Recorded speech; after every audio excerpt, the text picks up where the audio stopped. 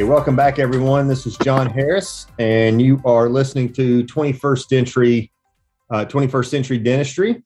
I appreciate you joining us today. If you're enjoying the content and find value in what we're doing on this podcast, please click the subscribe button below and click the notification bell so that you get notified of any new episodes that come out. So with me today, I have Mr. Mark Murphy. He's an incredible friend and colleague of mine.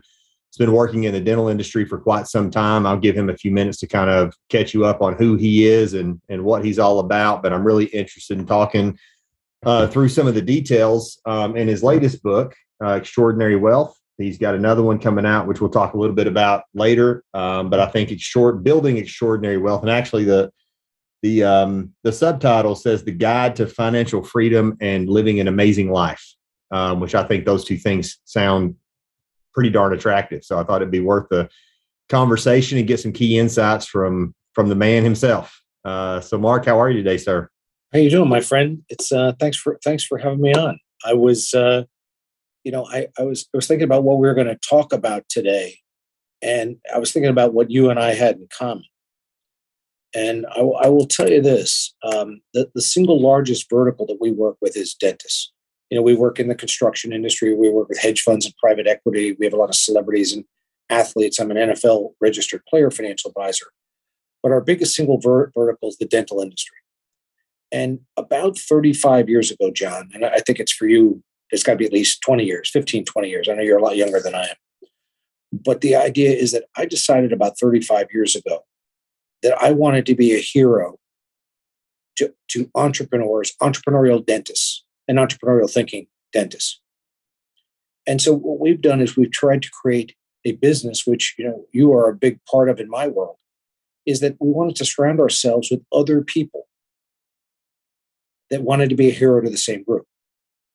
And so I think in a lot of ways what you and I have done, and we've done with Fortune, and we've done with the Northeast Private Client Group, it's quite a private client group, and I could probably give you 6 or 7 or 8 other, let's call it alliance partners, or people that wanted to be heroes. Rather than call them alliance partners, I'd rather call them heroes, and people that want to be heroes to entrepreneurial dentists. And I think what's been so magical is immediately the doctors recognize the synergy.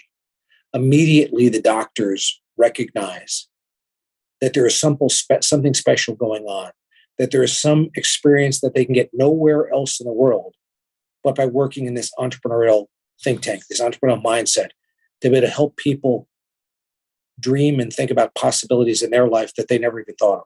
In fact, I know you and I had some of the great work that we do together is literally have people crying because they said, I never thought that big, or I never thought that was possible, or I never thought a guy like me or a gal like me could ever do that. And when you're changing lives of all the people you touch, that doesn't seem like a business. It seems more like a calling. And I know that's another thing you and I have in common. And there was a book that came out that described our business, came out about 2 years ago from Dan Sullivan. And it was a book that when I read, I go, this is exactly, they put together the words of what we've been doing for 35 years. And the book is called Who Not How. And the question I think I've been asked probably 10,000 times, John, is how do I grow my income? How do I grow my business? How do I grow my freedom of time? How do I grow my freedom of relationship? It's all tied up in one of those questions. And we always thought that was the wrong question because if it's how, I'm one person, you're one person. That doctor is one person. Even if they got a couple of partners, they're 3 people. It's very daunting. And so we always thought the right question should be, who do we need to collaborate with to grow our income? Who do we need to collaborate with to grow our business? Who do we need to collaborate with to grow our freedom of time and freedom of relationships? So it's who, not how. And so just with sort of that introduction, I want to thank you for being a who for me. And allowed and been such a great collaboration partner. I start by believing that I've always had a coach, and I believe that every entrepreneur should have a coach. And anybody that's been lucky enough to select you or one of your coaches is damn lucky, as far as I'm concerned. Well, I appreciate that. I'm not sure I'm worthy of the recognition, but I would certainly consider you one of the most valuable people in my camp as well. As you were talking, I was reminded by some advice that I had gotten from you and Ben many years ago. And it's drastically changed the financial posture that I'm in now, not just the way that I think about finances and wealth development and my portfolio, but also the advice and guidance that I provide my clients and just things that I want them to consider. Because there was a point in time when I didn't consider passive streams of income. It wasn't that I wasn't aware that it existed. It just never really was in the realm in which I was thinking. And then when I got into, came over to Fortune as a coach and started to scale my income as a coach and became a franchise owner and then a multi-franchise owner. And then I started bringing in coaches into my network and then multiple coaches. And as I went through that experience, I really started to understand and appreciate the benefit of passive streams of income. And so I think there's a lot of different ways to look at it. It doesn't necessarily mean that, you're turning a handpiece Monday through Thursday and I don't know, you're a financial advisor on the weekend or something like that. It could be as simple as, owning a dental practice that has multiple providers in the practice. That's multiple streams of income. That's passive income. Those providers are turning a handpiece and generating revenue in your business, whether you're there or not. And so, scaling from there, I think that's a great place to start. It's just getting your practice to that next level to where it's not only solely dependent upon you turning a handpiece, which is a substantial amount of liability. Right. But once you position yourself so that you've got another provider or multiple providers in there and that business is able to actually produce without you doing the producing, now you actually have a business. Well, absolutely. First of all, I want to acknowledge you with your humility when I gave you a compliment, because I'm a big believer in that hubris is the ruination of all who have it. And so I believe if you start believing your own BS about yourself, the world has a way of telling you you're not all that. So I always try to be confident and be humble at the same time, because, every time, as I said, every time you start believing your own BS, the world knocks you down on your butt. So, yeah. So I appreciate you on that. The other thing to pick up on what you said is when you're trading time for dollars, where you're getting paid for what you do rather than what you know, even if you pick a number, $1 million a year. Well, in most states, depending on where you are, by the time you pay your federal tax and your state tax, I know in Tennessee you don't have any state tax, you're paying somewhere between 40 and 50+% of your income if you're in California or New York or New Jersey or those sorts of states. You're paying 50% or better of your income. And then after that, when you pay your mortgage and your property tax and you send a couple of kids to school and you take a vacation, you buy a car and some clothes and stuff, well, then there's a little bit of money maybe to put in a 401k or a little bit of money to save in some other places. And you have to hope that if you have a 25, a 35, a 45-year career, grinding it out, living comfortably, that you can hope that you can retire in reasonable style. Most people either work longer than they want to work, or they take a big step down in life in retirement. They go from 2 cars to 1, the big house to the small house. Drinking imported beer, they go to drinking domestic beer. I don't know. I don't know what they're doing, but they're downsizing. And so the argument that I would make is that that's why our third book I have coming out in January called The Ultimate Investment. And it's basically a roadmap to not only growing your business, but it's a roadmap to growing multi-generational wealth. And I think you hit it on the spot. You can't, a paycheck, no matter how big that paycheck is, it's hard to create wealth saving money. Just putting money away every month. I want to save $1,000 a month or $2,000 a month or $3,000 a month. At best, you hope for a reasonable retirement. When you're creating multi-generational wealth, that's a whole new strategy. It's not only about passive income.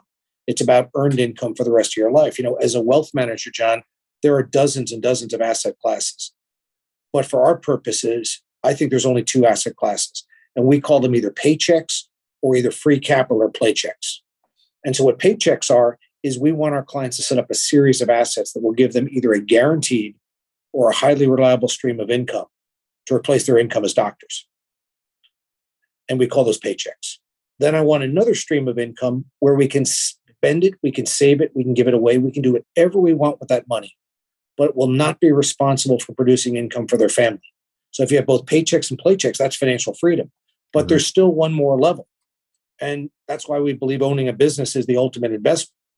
That if you can have earned income beyond normal retirement age, or earned income while you're no longer turning a handpiece full time or not at all, you can actually be a net saver in your 50s and 60s and 70s, maybe even your 80s. Well, most of your friends are going to the early bird special, or worried about living too long or running out of money. Mm-hmm. And that's how you create multi-generational wealth. It's about getting paid for what you know, not what you do. And so, and it is, you're right, it is a paradigm shift because most people are not raised that way.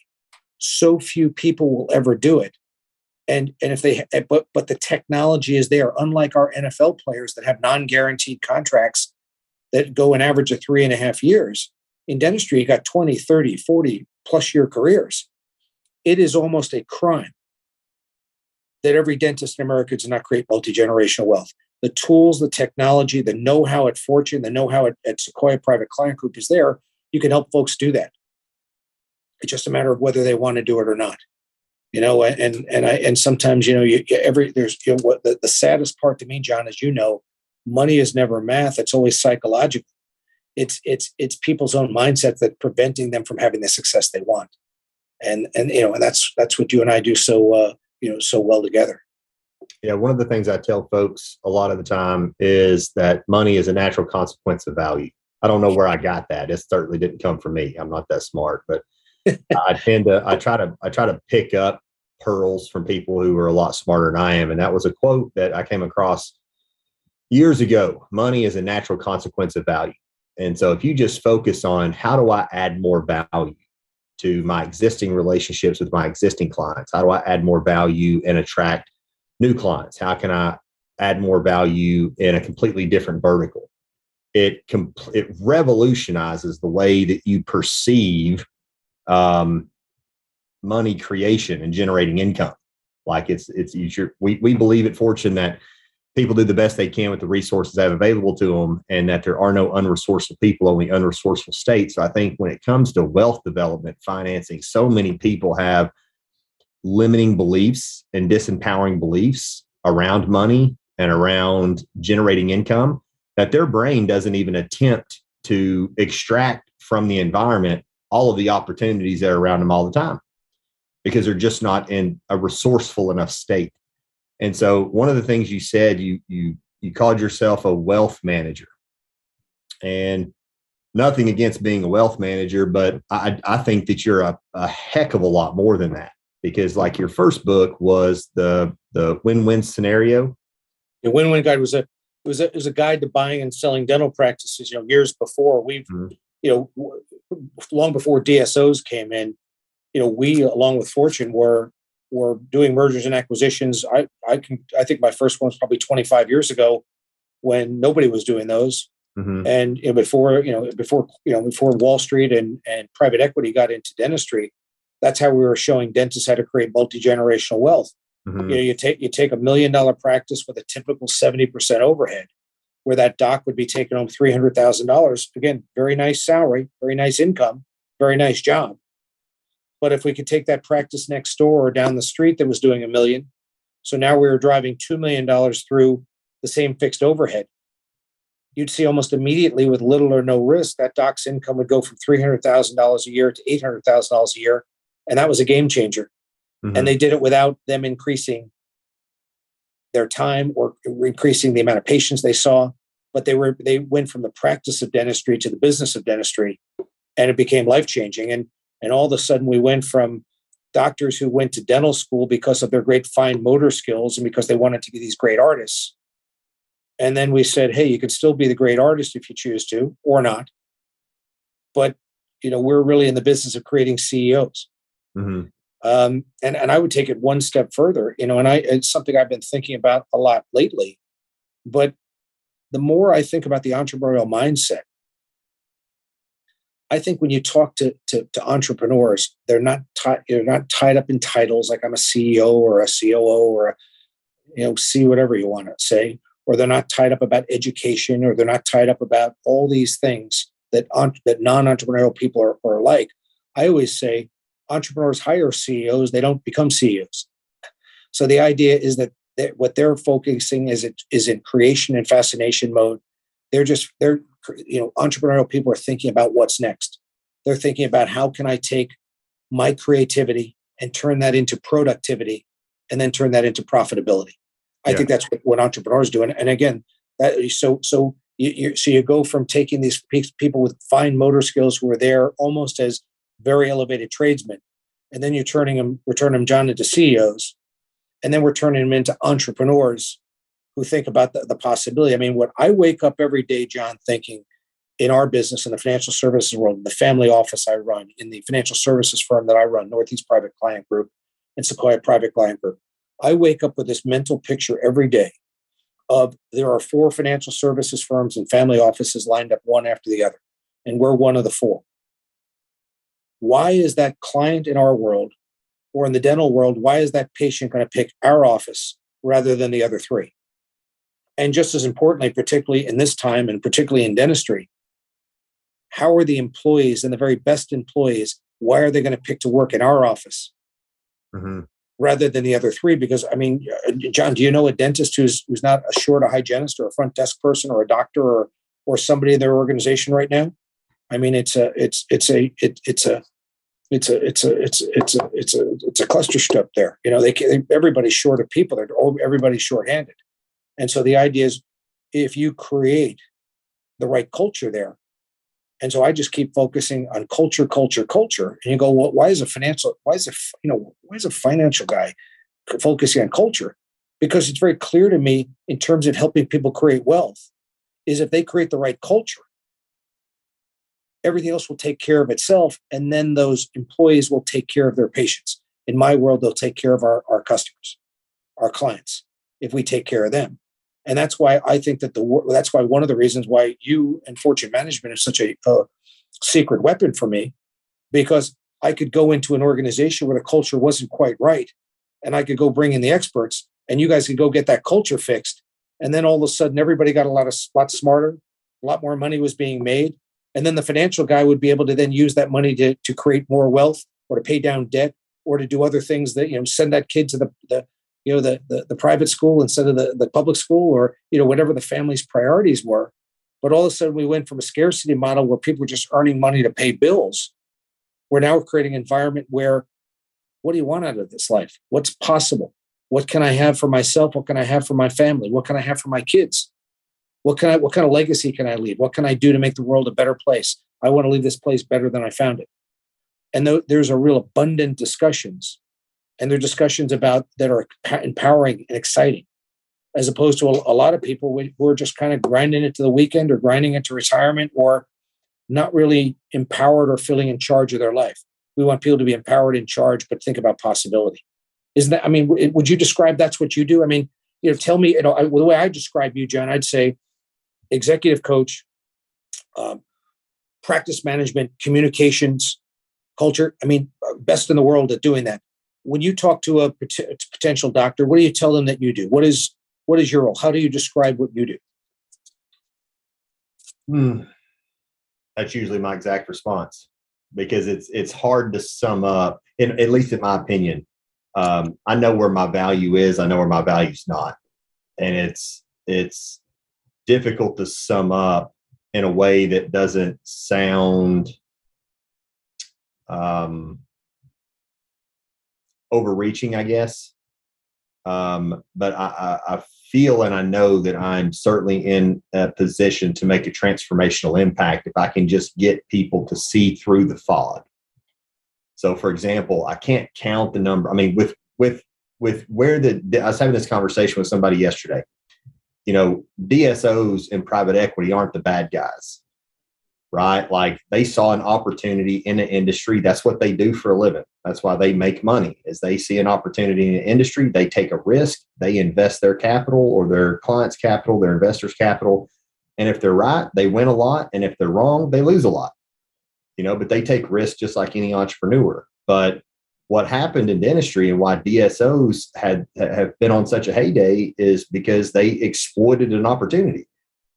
There were, when it was just private dentists, and they were working 3 days a week, and they were all cash pay and fee for service. The consumer drove that change. The consumer says, wait a second, I want convenience, affordability, and quality. I want all three of those things. And if you're not going to offer it to me, I'm going to find somebody that does.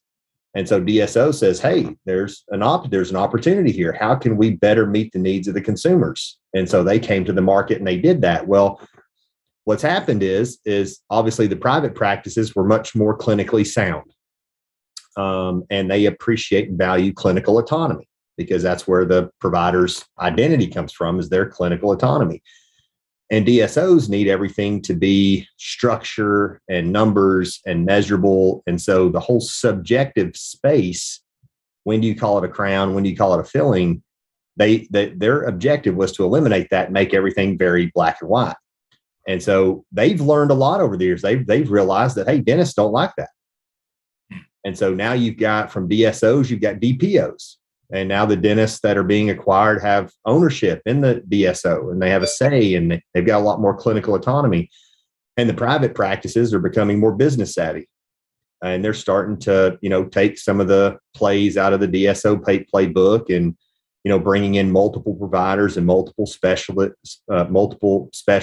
And the DSOs are getting better at catering to the clinicians, and the private practices are getting better at catering to the needs of patients from a business perspective. So there are still some roadblocks that we run into. Like, for example, if I'm a fee-for-service practice, and I've actually got two of these just recently, just this week, that I've been working on with clients of mine. But you'll have a practice that wants to acquire the practice next door and roll it in, do an M&A. But they get hung up on small details, right? Like, I'm not in network with those two insurance plans, and that practice I'm going to lose those patients. So that means the value to me is way lower. Well, yes and no. Like, the practice is only worth what you're willing to pay for it, but you're not buying $300,000 worth of revenue, because you're 3.5 times more productive than the dentist that you're buying. So and I've done the math on this all day long, even if you bought the practice at fair market value, and you lost 25, 35, 40% of the patients, you're still looking at like a 3 or 4 to 1 return. Right. So why are you worrying about losing 100 patients when you're going to invest 200,000 and make 800? Like, think about it in terms of buying a revenue stream more so than buying a tangible patient, because the rest of it is just very gray. You can't isolate it. The patient may transition, they may not, they may accept dentistry, they may not. So we'll take historical evidence, say your annual patient value, and on average, your patients are spending $1,100 a year with you. And the practice that you're acquiring, they're spending $300. So, I mean, it's helping people see through that fog and appreciate the value that's there, rather than getting hung up on the fear of making a mistake. If more people were willing to just take that leap of faith, man alive, at the transformation that would take place. What's great, I think, about the DSOs, because I think a lot of private practitioners or small DSOs are fearful of them or dislike them. I think what's great about DSOs, to me, is they have made it very clear that dentistry is a business. It's a profession, but it's also a business. Mm-hmm. And I think the idea is that if you're going to survive in that game, you got to make it a business. And so what used to drive me crazy was you talk to two businesses and all they talk about is the top line. Like, people would say, what is your business worth, or what has it done? And they say, well, we collected $5 million last year.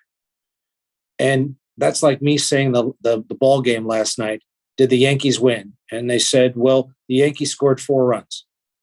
And I go, well, did they win or lose? They go, well, the Yankees scored 4 runs. Well, if the other team scored 3 or less, the Yankees won. If they scored more than 4, the Yankees lost.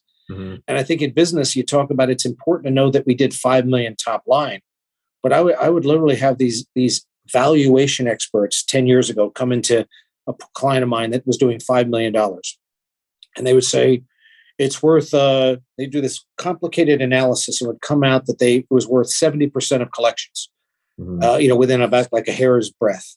And so they say, well, you did $5 million and it's worth $3.5 million. And they go to the guy next door who did $5 million and say, His business was worth 3.5 million too. And then I said to him, well, I looked through the financials and practice A took home 2 million of the 5 million in terms of they took it home to their family. And the other guy, practice B, did 5 million and took home $150,000 last year. Mm-hmm. And you say they're both worth $3.5 million. Yeah. And so profitability then became important because one is if you decide to keep that practice, which many doctors should forever, even keep it within generations. Like every other entrepreneurial business in America, if a business is super profitable, there may be a reason to go keep it. But the other thing is it allows you to focus on what your real value of your business is. And what's great about the DSOs is we now in dentistry have the vernacular where we're talking about the value of a business based on profitability, not on what the top line is. Because it doesn't matter how much business, and you can make business decisions because it seemed like every decision was about just bringing in more revenue without taking into account what the acquisition cost, what the cost was to do with that. We just keep bringing in, and that's how a lot of these, what I'll call, I'm not pro insurance or PPO. I'm not negative PPO. I think people that do fee for service are doing a great job. I think people that are doing PPOs are doing a great job. And I think there's a hybrid for a lot of people that works beautifully. But what I'm not for is I'm not for bringing on PPOs or insurance plans where we earn less than what our costs are to operate, and we don't get a fair return on our money. And I think we were so like obsessed that we're going to miss out that dentists devalued their companies and their businesses by allowing insurance companies to make us and sometimes not forget work for free. We actually paid them for the opportunity to work. Yeah. And now, we're focusing on profitability more because it's not about doing the most dentistry. It's about two things. It's about being the most profitable, and it's about having a standard of care that is appropriate and something you feel proud of in terms of the work that you're doing on your patients, that you and your staff are doing on your patients. Yeah. And that's a big part of the premise behind the DSO model at multiple locations, because if I'm a single location fee for service office, and there's some real obstacles to tackle there. Like, for example, if what I can pay a hygienist if I'm Medicaid is not the same as what I can pay the practice across the street that's fee for service. Like, they're going to get all the hygienists. I can't compete with what they're paying. Right. However, and this is where the economies of scale benefit the multi-location owners. If I'm only going to drop 10 points to the bottom line after all expenses, associates, everybody's paid, and that 10% of $1 million is $100,000, and $100,000 isn't enough, then go get 10 more just like it and take 10% of 10 million and see if that feels better. Right. And so as you scale your enterprise, now you can compete with the hygienist, the practice across the street that's paying their hygienist more, because you're playing a different game now. I see a lot of tripping over dollars to save pennies, right? And I'm just like, if you can, like, for example, here's something that occurs in every other industry in the world when we're talking about mergers and acquisitions, but I have yet to see this really mainstream in terms of acquisitions or even mergers and acquisitions, where it's even more common, and that's paying premiums on the acquisition. There are a lot of scenarios where it makes a lot of sense to pay a premium to entice that owner to sell their practice. If they've got real estate with 15 operators, they're only using 5, and you're blowing the seams doors off of all of your operators, you can't grow. That opportunity cost is substantial. Does it make sense to pay a premium to the guy down the road where you can merge your practice into that practice, and now you've got a bigger practice plus capacity to grow? It makes a ton of sense. If you do the math, makes a ton of sense.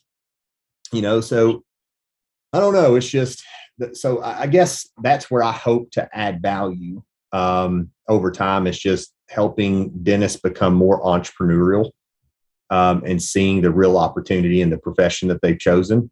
Because I think the same challenge applies to them that applies to me and you. For example, you're continually looking for opportunities to add value. You're doing mergers and acquisitions with your clients. You're, building relationships. Obviously, you've got assets under management. And you're helping you're helping with sound financial advice. Now you're writing books and taking all of the wealth of knowledge that you've acquired over the years and then putting it into an easily digestible format so that they can not reinvent the wheel, right? And kind of speed up the learning curve of the people that succeed you. So that's just continually adding value.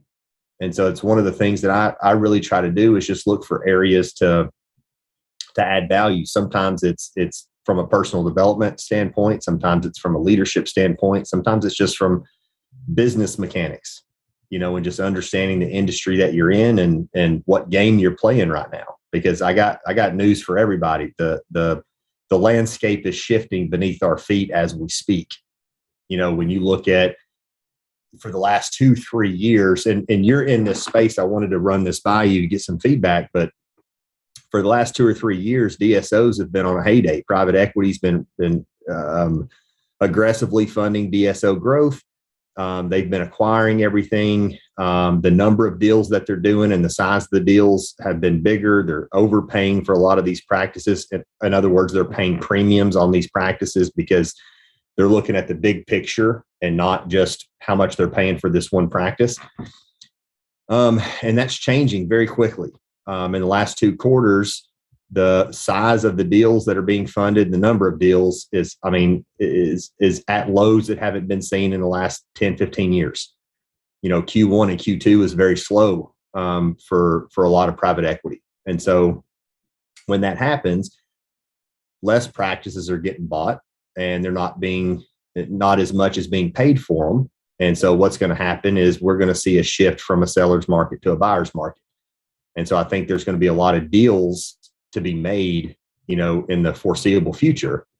And I can only hallucinate the reason that private equity is pulling back a little bit is because of a quote unquote impending recession, rising interest rates and inflation. And they're just trying to, create liquidity, which, by the way, is one of the principles in your book. Right. Jump into, but it's from an overall assessment of where the industry is and the trajectory that it's on. Am I close there? Well, first of all, I want to thank you because, other than my mother, I'm glad that it sounds like you read my book. So at least there's 2 of you that have read one of my books. So I appreciate, my mother would be happy to know you if she was alive. She would be happy to know that at least somebody else other than her read that book. But I think what you're saying, here's what I hear back, and if I think we're on the same track is, if you have a standalone practice that's say doing $500,000 a year, but because of the overhead to run it, the staff costs, the pay, the rent, the supplies, everything that's there, the practice may not have enough economies of scale where maybe that doctor is taking home $60,000 a year of the $500,000 because it's $440,000 of overhead on a practice like that. And so the practice isn't worth very much. A practice that makes $60,000 a year with somebody working 4 days a week to make $60,000 a year, they might be better off driving an Uber or working for Uber than being a dentist at that level. But if you can take that $500,000 and merge it into an existing facility that's already doing $1 million or $2 million or $3 million, they could probably take half of that because all the fixed overhead is covered. Yeah. So that $500,000 practice merge into a $2 million practice, they might put $250 of that $500 to the bottom line. So when you say overpay, it's worth, in that hypothetical example, 4.5 times more to that existing business than it is as a standalone practice. Yeah. And I would say one more thing that is a pet peeve of mine is, a lot of people refer to their staff as overhead or refer to people as overhead. I think it's very clear to me, people are either an investment or they're an expense.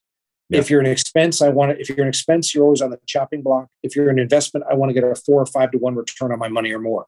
And so I'm willing to hire anyone or pay anyone what they're worth as long as I can get a return on my investment. But people look at staff as overhead. And I just don't think that's so. I think it's, you're not growing a business, John, you're growing people. So you've got to invest in those people to get a return. Yeah. If not, the only business that don't do it are automated people that use robots and machines, and that's not dentistry at this point. Yeah. So, that's something that's a, sort of a huge, huge, huge pet peeve for me because, people are people and we want to invest in people. We want to, one of the things I'm very prideful of is not only that we've helped clients create multi-generational wealth, But I believe our business is in place not only to help me create the wealth that I've created, but I think I want to make sure that everybody in my office has the opportunity to do that as well. And I think that one of the things I love about what Fortune does with their bonus program and with their philosophy in general, it's not about just the doctor owner making their dreams come true. It's about making sure that everybody on the team has the opportunity to have a bigger, better future and a better life than they would have had they picked one of those 3 other offices instead of coming to our office to work. And I feel great pride in us doing that in our business and for our clients. And I know you do the same. Yeah. So I think the word that I would use to sum up your question, what do I do? I think the word I'm going to go with is inspire. Okay. Because, and the reason is it doesn't really matter how much you know, how much experience you have, what system or process you've got. If you don't have a compelling enough reason why to pursue that goal, the system's irrelevant. But if you don't have a system at all, but you're inspired and you're like, okay, I see clearly, I need to position myself as a CEO and not a dentist, and I need to take the next step, and I need to, embrace the fear and all that kind of stuff, then you're going to Forrest Gump your way through it. You're going to figure it out. Fortunately, we've got a lot of, systems and processes and guidance so that you don't have to Forrest Gump your way. But yeah, and I wanted to highlight, and I appreciate that question. That made me think there for a second. I was like, well, man, trying to summarize, and I marked this, or I highlighted it. Because the one question I wanted to ask you is, a lot of people will talk to someone in your position and they're like, Johnny, this guy works with people who make a lot of money and, they have all this cash flow. Sure, I could save more money if I made more money. And I think both of you and I would probably respond to that comment with, no, you won't. Because if you're not saving money with how much you're making now, you're not going to save money if you make more. It's not an earning problem. It's a discipline problem. So, the quote here says, starting with these 4 parameters, extraordinary wealth is in reach. And I want to talk about those 4 parameters, but you take small steps one by one to build the future that you want. And so I think if for somebody that's hearing this that maybe feels like they're a little bit too far away, or their earning potential is too far down, because we work with dental assistants, we work with lab technicians, all the way up to multi-location owners, and the earning potential is just very different at the top compared to the bottom. So somebody at the bottom would say, yeah, that's just, I'm going to be working until I'm 100. Okay. I agree with your statement wholeheartedly. If you believe that, then you're never going to take the first step. And it certainly is impossible. But if you're inspired enough to at least take a step, surround yourself with the right people who change the way that you think and just get yourself to take action. Well, now you translate that into momentum, and that translates into progress over time. So what advice would you give someone who said to you, Mark, I don't make a lot of money and I've got debt, and, I'm doing good to have enough money at the end of the month? Or, what feedback? I would make that the comment, John, is that, to go back, is everything is mindset, and everything is, we always like to kid, everything is BS. It's all belief systems, not the BS we commonly talk about. It's belief systems. And so the question I have is, like, one of the things that I feel that early on in my relationship, say with Fortune, that we did bad work. And I say we do bad work because we did such good work, is that what we did not do is we did not change people's beliefs around money. So when we helped them double or triple their business, where they doubled or tripled their income, and they still had their old values around money, all they did was create bigger problems for them. We actually unintentionally did really bad things to people, because when they were making $1, they had terrible habits around money, and we're, they had their backs up against the wall. And then we go, oh, all we've got to do is help them make $2 or $3, and then all their problems are going to be solved. And the answer is, it was the exact opposite. We had them make $2 or $3 a year instead of $1, and then their problems sometimes didn't double or triple; they sometimes quintupled, because their beliefs around money were bad. So I think the number one job that we have, or I have as a financial advisor, is to make sure people have the right values and the right thoughts around money. Because if you have the right thoughts around money, like I remember the epiphany, because you don't grow up this way. Nobody in business school teach you that way. Your parents don't usually know how to do that. Like you had said, hey, you gave me almost something out of Robert Kiyosaki's book, where, I thought I'm a smart, hardworking guy, and your belief system, I'm paraphrasing what you said, is I'm just going to go out and work harder than everybody else and care more about everybody else, and I'm going to go out and make a lot of money. And you did that. And by the way, that that's the first step, but you realize that was only part of the story. The other part of the story was, at some point, I'm not a machine. I'm only one guy. Me going to work and it being about me creating more money is only part of the story. I've got to do that. But how do I have my money work while I'm sleeping? How do I create mailbox money? So I go to the mailbox and pick up a check, rather than me having to go out and work, 10, 12, 14 hours a day, 5, 6, 7 days a week. Mm-hmm. And not that you don't want to do that, not that that's not an important, integral part to your success. But once you start to have the right thoughts about money, the right thoughts around good debt versus bad debt, the right thoughts about investing versus expenses, the whole system in place, that once people sort of get that, well, then creating multi-generational wealth goes from being a good idea or something that happens for other people to something that I can see happening. And not only is it possible, it's probable. Not only is it probable, but we're going to go make this thing happen. And the game slows down and the world opens up, and then the world becomes their oyster. But it comes around that belief system. So I don't care if you're broke. I always say, if you're a billionaire or you're broke, we can help you, because we can help you create better belief systems around money. Mm-hmm. And because that's what starts. Because I learned it. It's another example that I would do it as well. We'd have people that were in like credit card hell. They had maxed out their credit cards, and we developed a strategy to pay their credit cards back. And so they paid their credit cards off, but they still had bad beliefs around money. And I came back, a year later or 2 years later, and instead of having, $60,000 of maxed out credit cards, they had $120,000 of maxed out credit cards. Mm-hmm. It's that way in every life. It's that way about diets. It's that way about relationships. It's that way about marriage. It's about everything. I always kid some of my friends have been married many, many times. It seems like they just get a younger version of their spouse, but the problems stay the same. So, I always say, hey, you love that first spouse and you got 4 kids with them. Let's go get the right belief systems around marriage and keep all our money and keep our family together. Maybe that's too close to the vest or too sensitive a conversation. But I think the point's the same. It's in every place. It's the same thing. And remember, it doesn't happen by chance or by circumstance. It happens by science. All of this is a science. All of this, we have the technology. All of that is we have the system in place so that anybody can do this. You just have to have both the wherewithal and the desire. Mm-hmm. Yeah, and I think you hit the nail on the head too. It's with mindset being behind it, because you've got the systems and technologies that have proven to create, long-term wealth over time.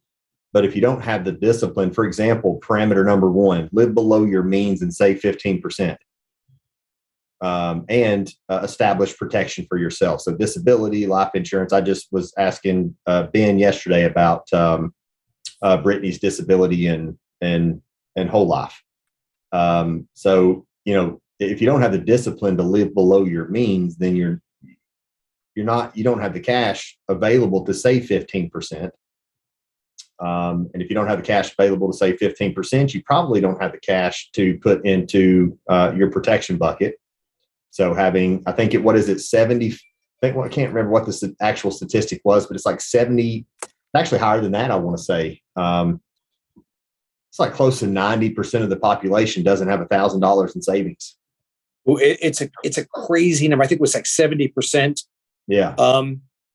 I was going to say to you on this is, if you're looking to get your money to work for you and you're looking to have passive income, or you're looking to have income or create those paychecks we discussed, if you're consuming 100% of what you earn, you never have the discretionary piece to get your money to go work for you. So I always say that it's important where you put your money, but the most important single thing you can do is to commit to putting a minimum of 15% of your gross income away. And I said minimum.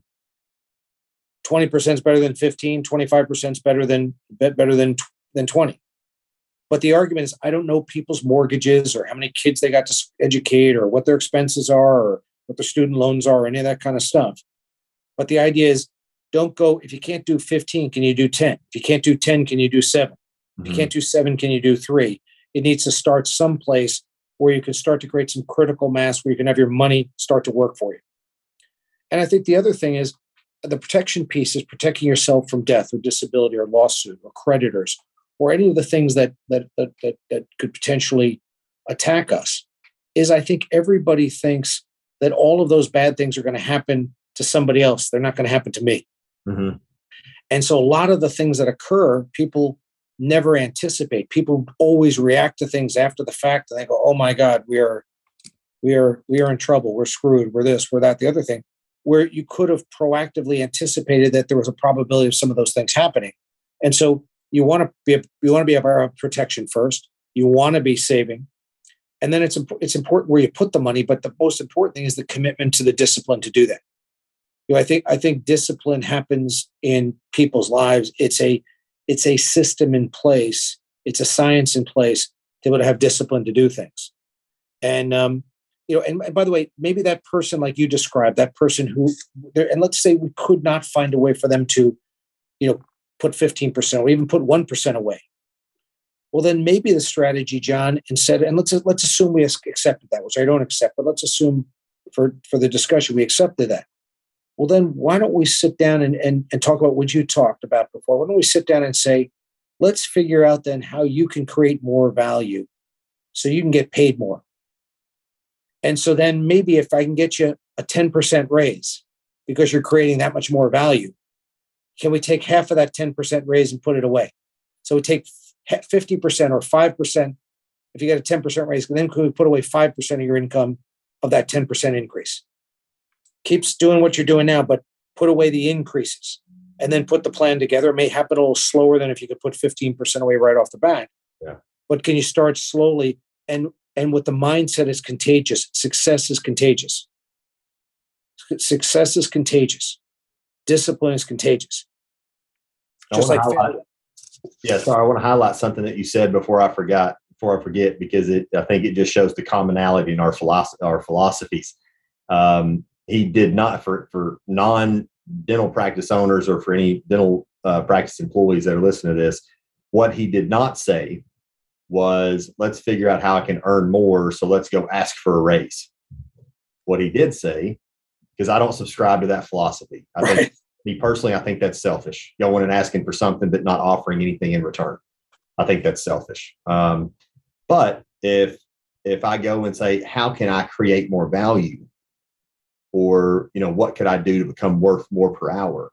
That's an entirely different conversation. And I would encourage any doctors or practice owners to make absolutely certain that you are able to answer that question when your people come to you.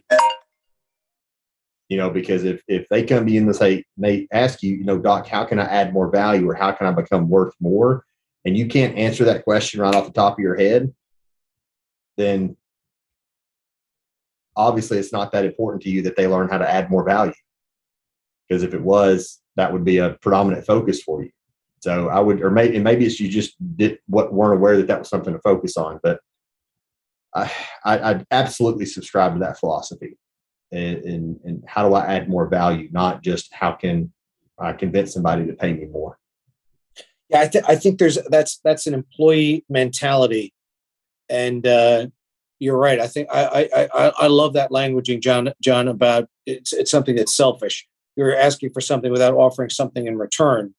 But I also think it's also incumbent upon the dentist or the owner of the practice to be able to help coach that person to show them where that where the opportunity to add more value is, that I think that people won't necessarily, instinctively, most people may not recognize that.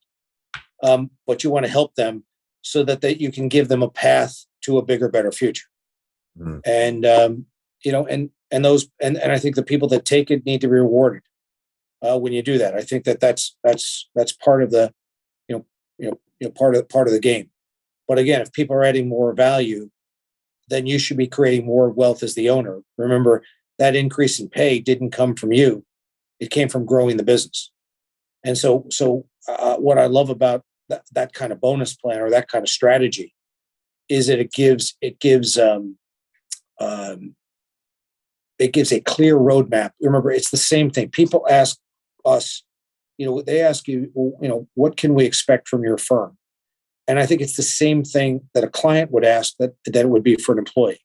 I always say to an employee, or I say to a client, they can expect three things from us. They can expect some direction, and then we give them a clear path along the journey. They can expect some creativity. Some of it's going to be simple, some of it's going to be sophisticated, but it's going to be mom and apple pie stuff. Everything above the table, nothing below the table. An IRS agent, their tax attorney, their CPA, the editor of the Wall Street Journal could sit in on this discussion. And I think, and everything would work. And then I think that the third thing would be they can expect some companionship. And I think that we need to be there every step along the journey with them, not only with the clients, but the people we work with.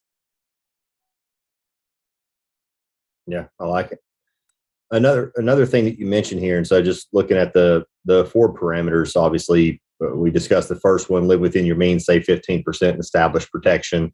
Understanding that liquidity is king, and making sure that you've got cash reserves set aside, whether that's in whole life protection or maybe a brokerage account or just liquid savings, but liquidity. And then also you introduce a concept here. You say, be your own CFO. And so when I hear that, what I interpret that to mean is, well, if I'm going to be my own CEO, I need to have some level of understanding of how finances work, how money works, how money's created. Can you elaborate on that a little bit? What do you mean when you're talking about be your own CFO? Well, I think most people spend more time planning a family vacation than they do working on their personal finances. So I encourage all of our clients to invest, to hire themselves as their own CFO, so that they're working and understanding how their money works. I think so many people are just clueless in terms of what happens. Even some very, very smart, very successful, sophisticated people, they don't pay attention to that or have somebody to pay attention to that. And so I think that's becoming your own CFO, being aware and not just letting the world and fate take along the way, but having a plan, being a person with a plan. Everything has to happen with intentionality. It doesn't happen by accident.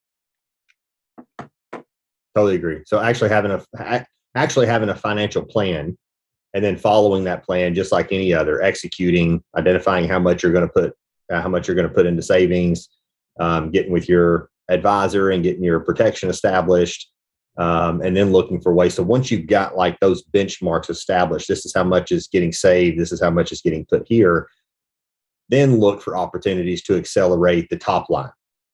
Yeah, I think what you do, John, what annual planning to me is another word for business plan. Mm-hmm. But it's not just a business plan; it's a life plan. It's a financial plan. Could be. Mm-hmm. It's a personal development plan. I think so many folks don't visualize, don't really write down their goals, really don't focus on putting a plan together for success. One of the things that that allows me to stay present is I always try to focus on my future self. And what I mean by that is I stay present by not being in the present, if that makes sense. And I focus on not where I am today. Where do I want to be in 6 to 12 months? Where do I want to be in 3 to 5 years? Where do I want to be in 10 years or more? And then focus on what are the things and skills and actions that I've got to take to become that person, or to have that business, or to accomplish that goal. And then it allows me to then have clarity and presence of mind to then focus on what I need to do to get there, as opposed to just focusing what the tasks of the day are. Outstanding. Which I think makes a lot of sense. And as I say, I think when you come back is we want to I always thought, one of the things when I started this company 35 years ago, I think it's now 37 years ago, I thought we'd be successful. I thought we would make money, and we have. But this was really my vehicle to make other people's lives better. Mm-hmm. Ultimately, that's the focus that you have every day is you want to sit back. And I think one of the reasons that I think people pick our firm rather than the other three that are lined up, or they pick your firm rather than the other three, is that I think people know that that's the basis of how our company was founded. It's not to just to make the most money, or it's not just, and we've been very successful. We've been so grateful for what's occurred, or we'd be the biggest, or we'd be the best, or we'd be that stuff. But when you sit down and people know when you can't fool people for a long time. Mm-hmm. You can, after a while, kind of people figure out, do you walk the walk and talk the talk? Everybody comes in and they're going to do all kinds of things for you. And then once the ink's dry on the contract, they don't do a darn thing for you. People know it, whether you're playing full out or you're all in or you're not. And I think people count. Remember, people know, people smell that and see that, in a nanosecond. And that's got to be a differentiation factor. What I used to say is like one of the things that used to really bug me. And as you know, John, because you know me a long time, a lot of stuff bugs me. But what used to bug me is when I'd hear people say, all I want is a level playing field. And then for years, like decades, I would say, well, that sounds stupid to me. I go, who would want a level playing field when you can like run straight downhill? And then that wasn't good enough after a while. And then I'd sit down and I go, well, who wants to run straight downhill? I want to play in a competition-free zone where the only place that patient could get that experience is to come into my dental practice or my firm or your firm. We want to play in a competition-free zone. And then as I've been thinking more about it, my thoughts evolved even one more level where I've sat back and I go, when I was earlier on in my business, I used to think about what the competition was doing. I think about my firm and those other three firms lined up one after the other. And I came to the conclusion that I don't believe in competition. I believe in differentiation. How do we create differentiation for our firm or their practice so that we do play in a competition-free zone? And the only way to do that is to work on our capability. And so I just continue to work on our capability every day. And if we continue to add capability to our firm, and we do it in both elegance and excellence, we're going to be the firm of choice. They're going to be the dentist of choice. Mm-hmm. You're going to be the executive coach of choice. And that's how we've done it. I like it. So to kind of summarize this conversation, and I want to give you a couple of minutes to talk about your new book coming out, what we can look forward to there. The premise behind this book is essentially the three levels of multi-generational wealth. And then, so the first level is just, which I would say that arguably the vast majority of people spend their entire careers and the entire lives just trying to get level one, which is passive streams of income. Because once you've achieved passive streams of income, that gives you now the opportunity to do what you discussed earlier, which was play checks and money above and beyond what you need to live that you can do with what you choose. Fund a lifestyle, and invest in your future, invest in your children's future, et cetera. And then ultimately getting to a scenario where you've got more than enough money, like level 3, like you've got more than enough money than you'll ever need, more than enough money than you need now or will need in the future. Everything's paid for, everything's funded, and you can basically just, do with your financial resources as you so choose. Okay. And then your book, walks through these concepts and principles and your 4 parameters. And so this is actually my second or third time through this, and I'm probably going to read it again because I go through it pretty quick. It's a fairly quick read. But yeah, I've thoroughly enjoyed the stuff that you've come out with, and thoroughly enjoyed, learning from your background and experience. And I'm eager to see, what's in your next book. Is this this is I would say this will be the your word third that I book? like to use, John, is the word I like to use is, or two words is cash confidence. That ultimately, if we can get people to cash confidence, where they're not worried about where that mortgage or rent check is going to be paid, or they're not worried about the next meal is going to come from, where you got to do the first level of lifting is get them to cash confidence, because if they get to cash confidence, then you can create multi-generational wealth. And remember, the reason why I say that the ultimate investment is owning your own business is that if you have $500,000 of profit from your business, that's like having 10 million in the bank earning 5%. Mm-hmm. And so ultimately, having earned income in perpetuity or beyond normal retirement age, or beyond the time you turn, is a possibility for people. That's how they create multi-generational wealth. Remember, if you make $500,000 from the profit of your business, not as the doctor, not as the landlord, but as the owner and CEO of the business, if you made $500,000 and your expenses are $400,000, you could be a net saver of $100,000 a year. So when all of your friends are worried about living too long and going through their cash, you're a net saver. Just like, but let's say you make $500,000 a year and your income and you need to spend $700,000. I'm ignoring taxes for a minute. Well, then your portfolio and your critical mass only has to produce $200,000 of that income, not the 700. And so it's an abundant mindset, but it's to get to cash confidence so that you can then start to work on what I'll call multi-generational wealth. And we don't represent. We have about 4,000 corporate clients, and I think we've got, depending on how you measure it, 4 or 5 that are billionaires or multi-billionaires out of 4,000. So it's not like we're dealing with billionaires every day. We don't have anybody that discovered Apple, or Google or something like that, or we don't have somebody that had some billionaire app. What we've seen is it's been people that had discipline and a plan and intentionality.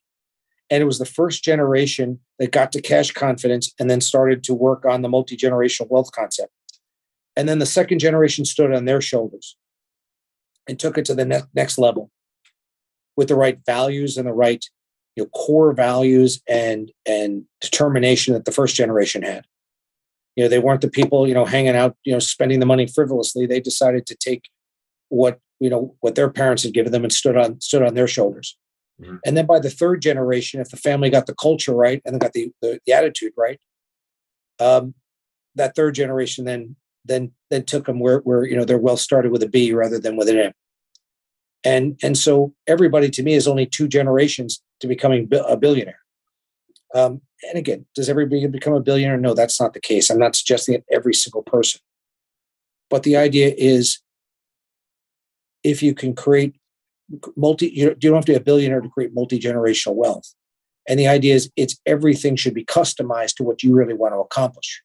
One of the things that I say probably 10 times a day to people that I have incredible relationships with for 30 plus years is I always remember, I said, hey, John, you've heard me say this a million times. You don't work for me, I work for you. So the idea is being able to take not my goals, but to take your dreams and your visions of what you want for yourself and then turn that into a reality. And that's what we do. And, we welcome the opportunity. I want to thank you for all the great work we've done together. And thank you for your efforts on my behalf for many, many years. And all I want to do is work with you to create, as I said, create just a better life and a bigger future for everybody that we touch. And it was just a pleasure to spend some time with you today. And I look forward to seeing you in Las Vegas next month. I will certainly be there. So we've got the win-win scenario or the win-win outcome. Yeah, it's the win-win guide, the Dealmaker's Guide to buying and selling dental practices. You've got Extraordinary Wealth, which is the guide to financial freedom. And then you've got the ultimate investment, which is a roadmap to grow your business and build multi-generational wealth. And the other thing, John, you also know is I have a monthly column in dental economics. Mm-hmm. And so I'm writing on dental related topics every month. And, you can look at that as well. But, the exciting thing for me is some of the stuff that we're going to be talking to clients about 90 days from now, I still have in the laboratory that we're working on in creating strategies to help people. And it's that's what's the exciting part every day, is that we're always in creation and fascination mode, and that's what I want our clients to be into. Very good. Mark, it's been an absolute pleasure to have you on here today. I really appreciate you taking the time out of your busy schedule and sharing some of that time with us. You are a wealth of knowledge and experience, which I'm always happy to tap into. And it's an incredible pleasure to have you in my camp. John, you're the best. Thank you so much. Have a great day.